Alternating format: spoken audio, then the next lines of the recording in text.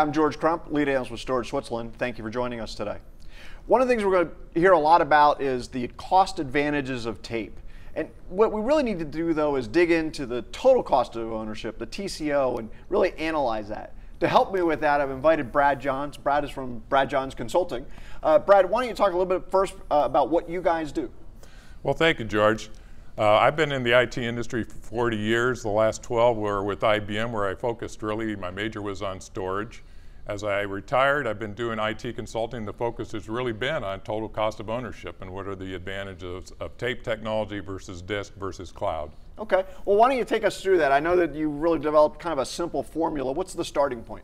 Well, the starting point really, George, there's really three components that we have to know. Number one is how much data are we going to be storing?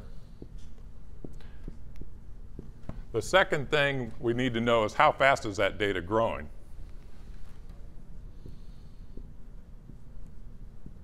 And finally, how much are we retrieving that data every year? So just basically our retrieval.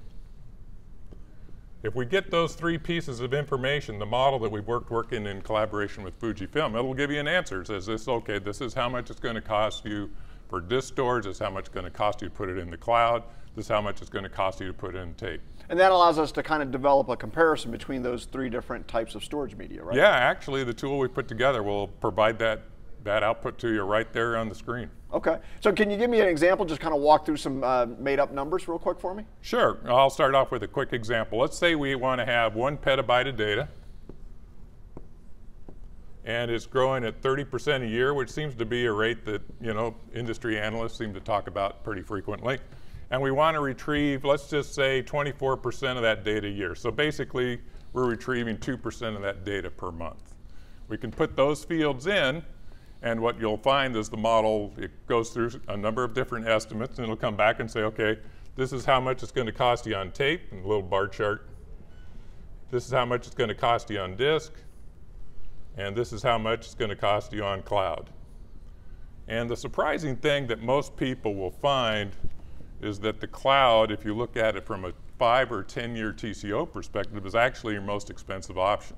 And is that because of just the recurring cost that you're paying for that same petabyte plus the growth every year? And so each year the monthly payment, if you will, just keeps going up and up, right? Yeah, well, you're raising a good point. So what are we actually putting together in here? So there's acquisition cost. How much does it actually cost us to put the solution in place? Obviously, for cloud, that's basically zero.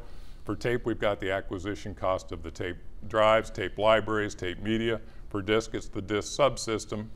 But then you got to look at that, as you said, there's a recurring cost, and that cost for the cloud is going to be the amount of the storage. And then one of the things that's an interesting component for cloud is the amount of data that you retrieve each month actually can be a significant cost component that you don't incur in a tape or a disk storage environment. Right, that those famous egress charges that make calculating those bills very complex, right? They have, and it's we've worked pretty closely to try to get a pretty reasonable estimate of what those egress charges are, but it will be a significant component of cost. The other thing I'd bring up with the cloud is one of the things we built into that is network costs are not free. Right. And a lot of the TCO models that I've seen in the industry basically ignore those costs. Yeah, that's a really good point. So there is a pipe required to retrieve that data on top of whatever the egress charges are from whatever the cloud provider. Sure, so there we're talking about the pipe back to the data center. Absolutely. Okay, yeah, and of course the faster it is, the more expensive it is. Right? Absolutely. Yeah. So when you look at that, the other interesting component of this is a 5 and a 10-year TCO when we put together these estimates. So there's actually two sets of bars here. And with the longer period, you have to have a technology refresh. So we don't cheat. We went ahead and said, okay, if you're going to have a 10-year TCO, you're going to have to buy a new technology tape solution, which we include drives and media, figuring that we can continue to use the library, refresh completely the disk, and cloud, we've been taking the prices down every year based on what we've seen in the industry over the last. So we try to make it fairly apples to apples and fairly conservative set of assumptions. Okay, and so where can the viewers get get access to this? So the tool is actually available now on the Fujifilm website. So if you go in there and you look for a TCO model, you can find this tool. And we've added some new features to it for more complex environments. So if there's a fast and easy version, but you can actually now go in and you can customize it and say, well, what if I want to have 2 copies of the data? So it's not really 1 petabyte. I want another copy of that, replicated somewhere else. Okay. Well, we run a off-site version for tape.